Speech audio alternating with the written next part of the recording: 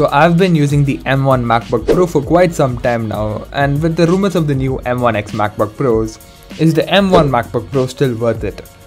Well, let's find out in my full review of the M1 MacBook Pro. Before I start, here are the specs of my Mac, and I have the M1 with 16 gigs of RAM and 512 gigs of storage. There is nothing fancy with it, I just wanted to give you guys a heads up so you know where are my opinions coming from. So let's start with the display, and we have a 13-inch 2560 by 1600 IPS display, and like the previous MacBook Pro, there is nothing bad with it. The display is very color accurate, and like other MacBooks, it's a 16 by 10 display, which means you get way more real estate for getting your things done. There is an anti-reflective coating to prevent glare, and let's not forget the very bad 720p webcam. Even with the new image signal processing, it's still not as good as an iPhone's front camera or a webcam. Like, Apple can fit a very good webcam for the 24-inch iMac, but not for the MacBooks. But hopefully the next generation MacBook Pro could bring a way better webcam than the current one. The design is very similar to the 2016 MacBook Pro, except that you don't get the butterfly keyboard, which is very bad, but instead you get the Magic Keyboard, which I'll talk about in a minute. Around the Mac, we have two Thunderbolt ports on the left side and a headphone jack on the right side. If we had two extra USB-C ports, it would help, but it's fine for now. Let's talk about the keyboard, and there are no words for it. It's way better than the butterfly keyboard on the previous MacBook Pros. And your mileage may really vary, and you should try out this keyboard before you think about buying one, because it's not similar to the older MacBook Pros, but rather it's a hybrid between that and the butterfly keyboards. Right near the touch bar, we have the Touch ID sensor, which is fast and handy. There is nothing much to say about it, except that Face ID on a laptop would be amazing. And if we get Face ID, we would get better webcams as well, I'm just saying. And let's not forget, on the sides we have the speaker grills, and it's pretty good. It's not as good as the 16-inch MacBook Pro, which has one of the best speakers for a laptop, but it's better than many laptops. Listen for yourself.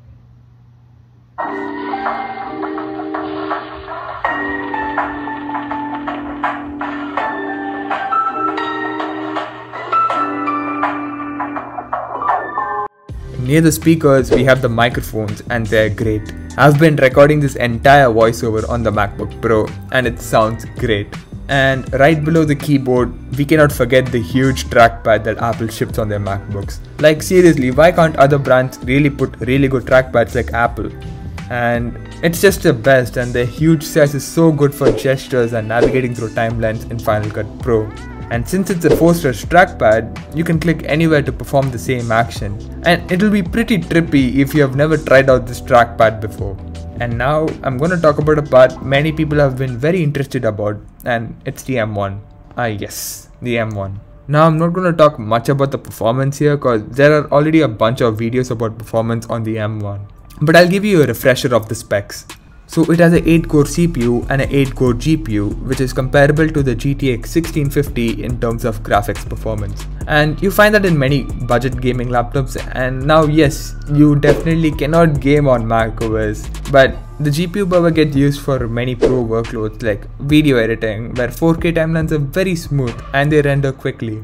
But I don't want to talk about performance here, cause we already know that M1 beats many thin and light laptops, but rather something that will make or break your overall opinion on a device, and that's experience. Now, macOS Big Sur has been built from the ground up to support Apple Silicon, and it really shows through. About 70% of the apps that many people use are already optimized for M1. And there are a few x86 Intel apps that still remain, and for that we have Rosetta 2, which works amazing. But again, some apps still do have compatibility issues with it. But my overall experience has been quite good. I do a bit of dev work, and I've noticed that Android Studio especially is still pretty laggy, even though they say it's been optimized for the M1. I currently run the preview version, and I've got fed up with it. I just use it on my PC nowadays. But I'm hoping that the universal version comes out very soon. And other than that, opening up Word to finish up assignments is quick, opening up multiple Safari tabs doesn't slow down a lot, and as an added benefit of Apple Silicon, you get to stay away from the charger for a very long time. Now yes, there are laptops that are cheaper than the M1 MacBook Pro and beat it in terms of performance, but the trade-off for raw performance isn't worth it. You see, the only laptops that can beat the M1 are huge gaming laptops, and you know, those are heavy, thick, and let's not forget, not very good for everyday carry.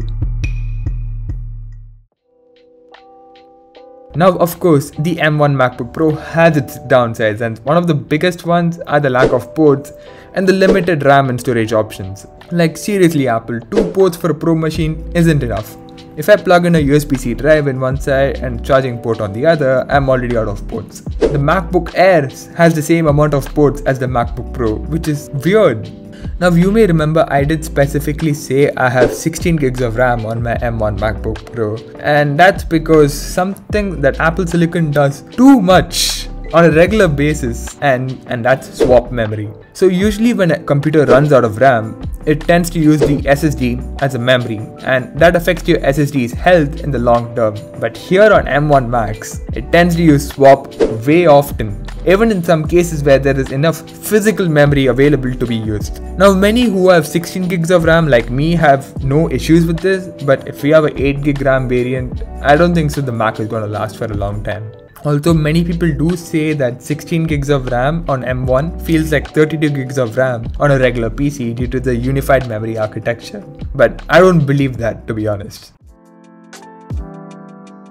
Now my reasons for getting the MacBook Pro over the MacBook Air were the touch bar, the extra performance from active cooling, and the bigger battery over the MacBook Air. And only one of the above reasons still makes me recommend the MacBook Pro, which you'll find out very soon. I think you'd have guessed it by now.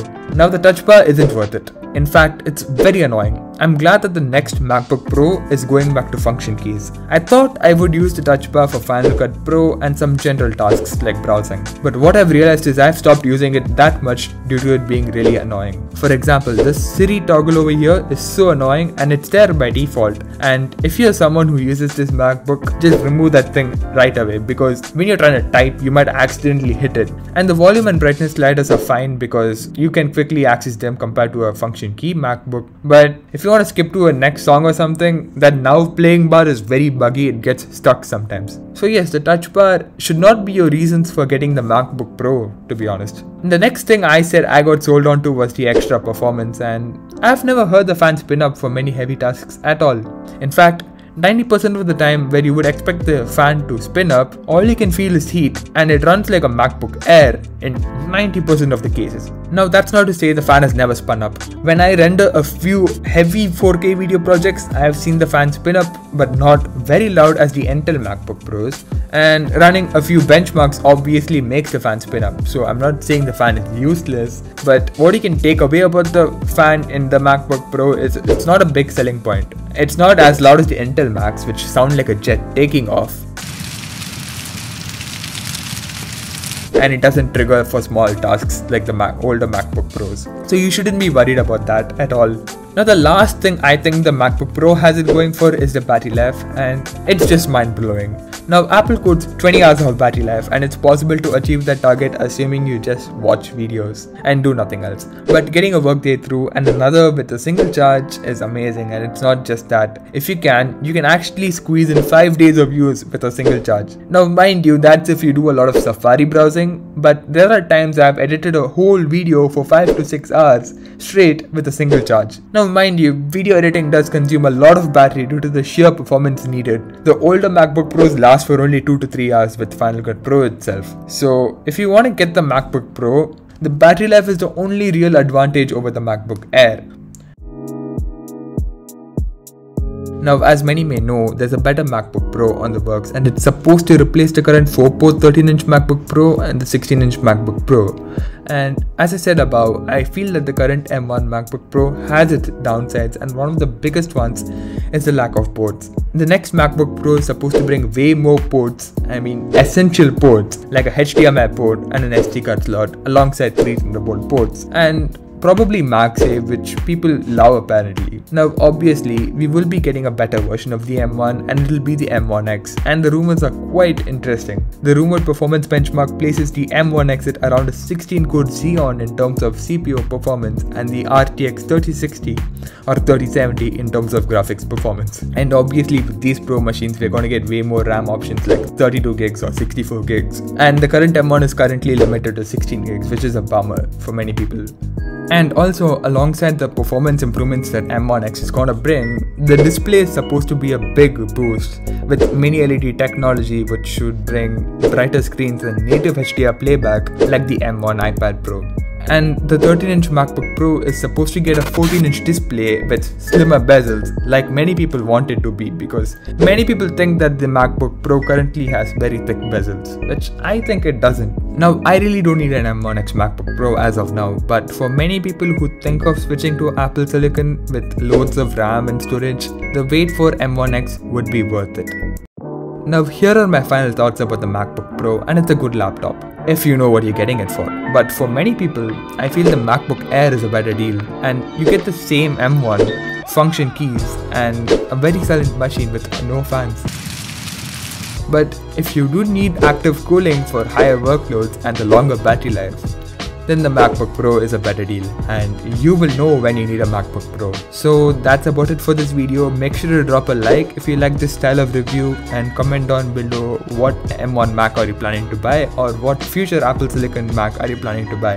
And subscribe for some amazing tech videos like this. And this is thank you, and I'll see you guys in the very next video. Peace.